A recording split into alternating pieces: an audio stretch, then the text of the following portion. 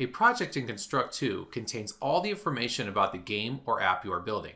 When you are working in Construct 2, you will be actively modifying a project. There are two kinds of projects in Construct 2, single file and folder projects.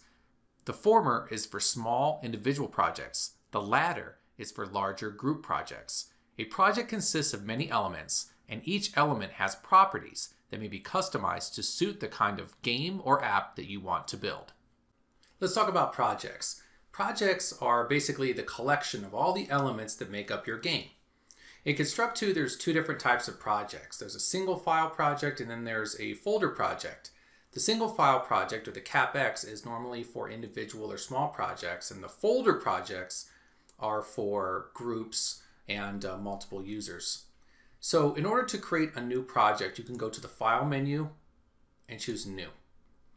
Construct 2 is a powerful tool. You can create so many different types of games using the tool, but what's great about Construct 2 is they don't want you to reinvent the wheel. They don't want you to always start from scratch. So you'll see a dialog pop up with all these different templates that can really help you learn how to create a game in Construct 2.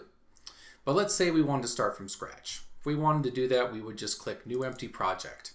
And we'd see something like this. Every project starts off with one layout, one event sheet, and as you can see, there's a little asterisk here which basically says your project has not been saved yet.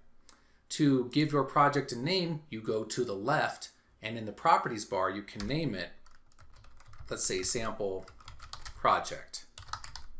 Just like any Windows-based application, you can Control S to save, and it'll bring up a dialog.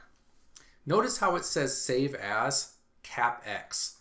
This is what we call a single file project. So your entire project is in one singular document. So I'm going to go ahead and save my file to my flash drive.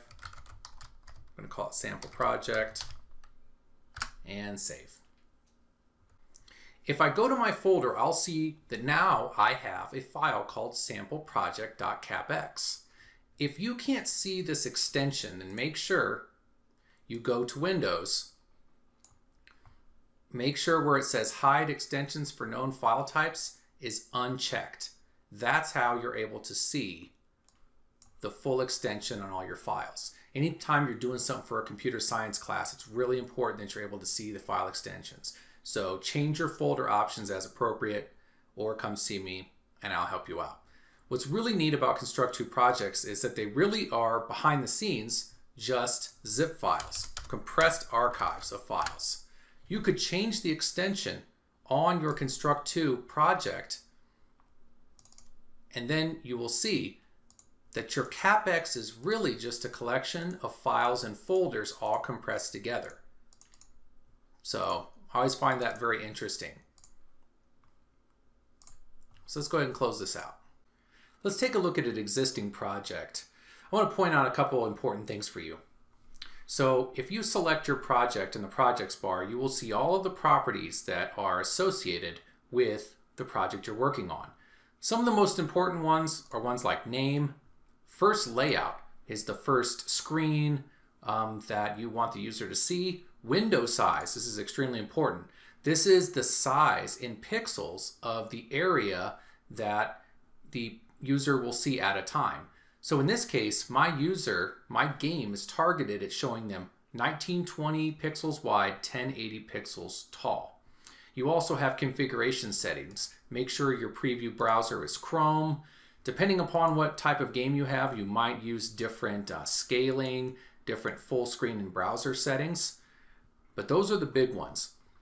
When you go to work on your game, you're going to find yourself in your layouts quite a bit. You can minus, minus, minus to zoom out, plus, plus, plus to zoom in. When it comes time to run and test your game, you can go to the Quick Access toolbar and click on what looks like a play button to run the layout. This will launch your work in progress game in a browser for you to test.